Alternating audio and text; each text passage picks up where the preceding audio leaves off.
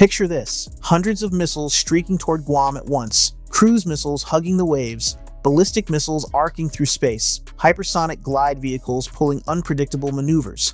Traditional air defense would crumble in seconds. But there's a new brain controlling America's Pacific Shield that changes everything. What if I told you the Army just deployed a system that can see through electronic jamming, track 1,000 threats simultaneously, and coordinate weapons that were never designed to work together? This is IBCS, and it's turning Guam into an impenetrable fortress. Welcome to the future of integrated air defense, where every sensor becomes everyone's eyes, and every launcher becomes part of a single, unified kill web. Today, we're diving deep into the Integrated Battle Command System, IBCS, the revolutionary technology that's fundamentally rewriting the rules of missile defense. We'll explore how this $2.7 billion program connects everything from F-35 fighters to Patriot batteries, creating what commanders call a single pane of glass for the battlespace. Here's what we're covering. First, the technical wizardry that makes IBCS tick. Think of it as combat cloud computing on steroids. Then we'll trace its evolution from concept to deployment, including the failures that almost killed the program. Next, you'll see it in action through real test scenarios and simulated Pacific battles. We'll also tackle the controversies, from cost overruns to integration nightmares. This matters right now because China's missile arsenal targeting Guam has grown fivefold in the past decade, with over 1,300 intermediate-range ballistic missiles pointed at the Pacific. America needs something revolutionary, and IBCS just became operational. Let me break down IBCS in terms anyone can understand. Imagine you're at a concert with thousands of people, each recording video on their phones. Traditional air defense is like having one person trying to film the entire show from a single angle. IBCS, it's like instantly combining every phone's footage into one perfect 360-degree live stream where you never miss anything. At its core, IBCS consists of three main components working in perfect harmony. First, the Engagement Operations Center, or EOC. Think of this as mission control for missile defense. It's a high-tech shelter where operators see that unified battlespace picture I mentioned. Second, the Integrated Fire Control Network Relay. These are the translators that let incompatible systems suddenly speak the same language. And third, the Integrated Collaborative Environment, where commanders make split-second decisions based on fused data from dozens of sources. Here's where it gets fascinating. The new LTAMDS radar, that's lower-tier air and missile defense sensor, pumps out twice the power of older Patriot radars through 3 antenna arrays using gallium nitride semiconductors. While traditional radars only see what's in front of them, LTAMDS creates overlapping 360-degree coverage. It's like upgrading from a flashlight to stadium lights. The real magic happens in the software. IBCS uses what Northrop Grumman calls sensor fusion, taking raw data from Marine Corps Gator radars, Navy Aegis systems, Air Force F-35s, even Space Force satellites, and combining it all in real time. The system processes millions of data points per second, using AI to filter out false targets and electronic warfare interference. When that cruise missile pops over the horizon, IBCS already knows its speed, altitude, and projected impact point from 5 different sensors. But here's the kicker. It works with legacy systems too. You don't need to scrap billions in existing hardware.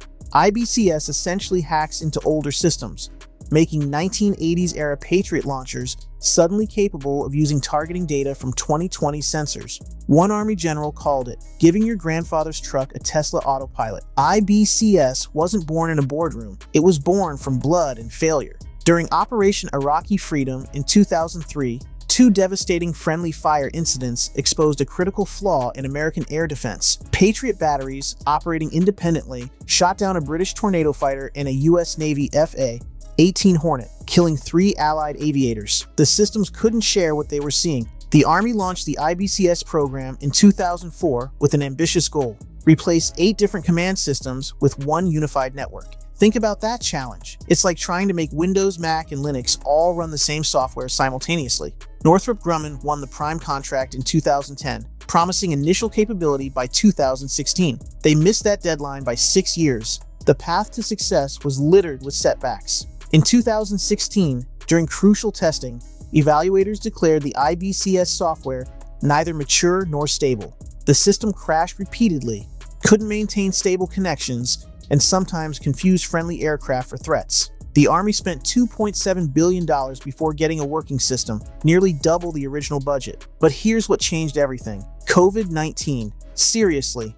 The pandemic delay in 2020 gave engineers crucial time to fix fundamental architecture problems. When testing resumed at White Sands Missile Range, something clicked.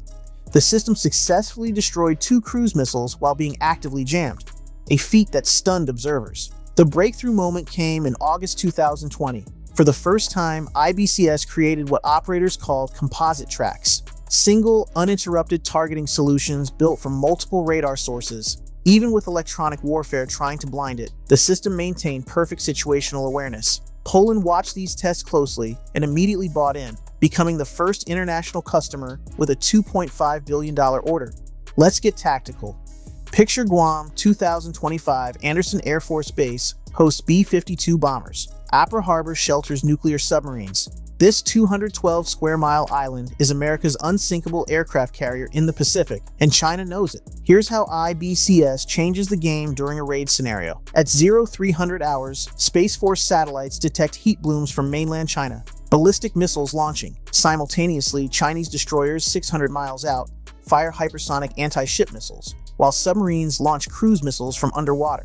In the old world, each threat would be handled by separate, uncoordinated systems. With IBCS online, here's what happens. The LTAMDS radar on Mount Lamlam instantly detects the cruise missiles breaking the horizon. An F-35 orbiting at 40,000 feet spots the ballistic missiles in boost phase, feeding trajectory data to IBCS. Marine Corps Gator radars track the hypersonics. All this information flows into the EOC in milliseconds. The IBCS algorithms go to work. For the ballistic missiles, it assigns THAAD interceptors, perfect for exoatmospheric kills. The cruise missiles get targeted by Patriot PAC-3s positioned around the harbor. Here's where it gets brilliant. Instead of each battery firing 2 interceptors per target, standard doctrine, IBCS's superior tracking confidence means single shots. That doubles the defensive magazine depth. During December 2024's live fire test, IBCS proved this works. The system simultaneously engaged MQM-178 drones,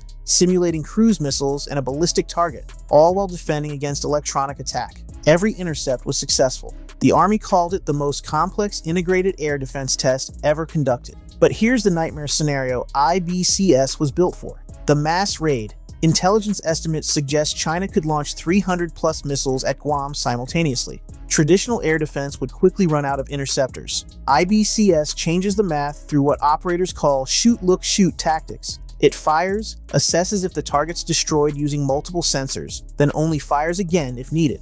This discipline could mean the difference between running dry after 5 minutes or fighting for an hour. Now let's talk about what's keeping generals up at night. IBCS isn't perfect, far from it. First, the price tag. That $2.7 billion development cost, it's just the beginning. Each IBCS set costs roughly $300 million, and the Army needs at least 18 battalions equipped. Poland's paying $1.4 billion just for software development. Critics argue we could have bought hundreds more interceptors for that money. Then there's the complexity problem. IBCS requires soldiers to master systems that make PlayStation look primitive. During initial training, operators needed 6 months to become proficient. The Army's now using AI tutors and virtual reality to cut that in half, but it's still a massive challenge. One instructor told me off the record, it's like teaching someone to conduct a symphony orchestra while juggling. The integration nightmare is real. Getting IBCS to talk to Navy systems required building a special bridge called JTMC, Joint Track Management Capability.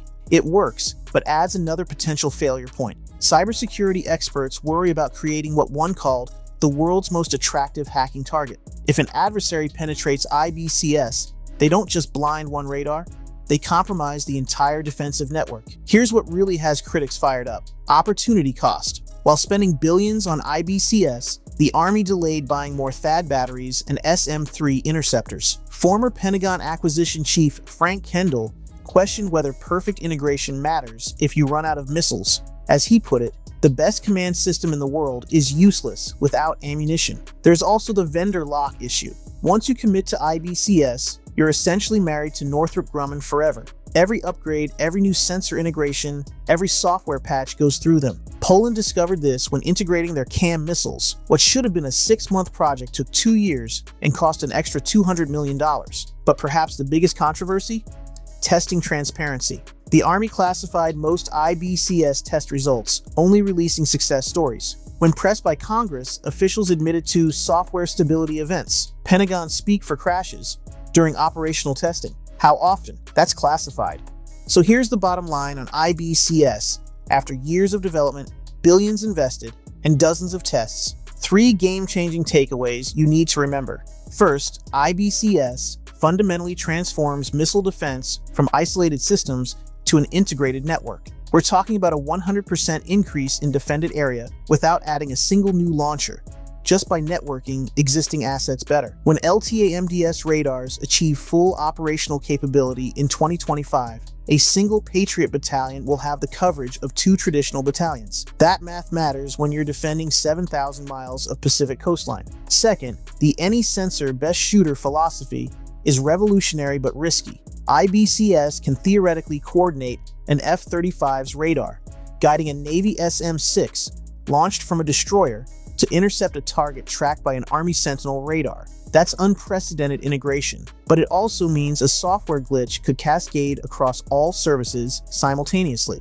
Third, Guam is the test case for the future of homeland defense. If IBCS succeeds there against potential Chinese missile barrages, expect to see it deployed everywhere from South Korea to Eastern Europe. Poland's already operational with 6 batteries. Japan's expressed interest. Even Australia is asking questions. The strategic implications are massive. China's anti-access strategy relies on overwhelming missile salvos to push American forces back from the first island chain. IBCS potentially negates that advantage by maximizing the efficiency of every defensive interceptor. Instead of needing 3 or 4 interceptors per incoming missile, current doctrine, IBCS might achieve near parity.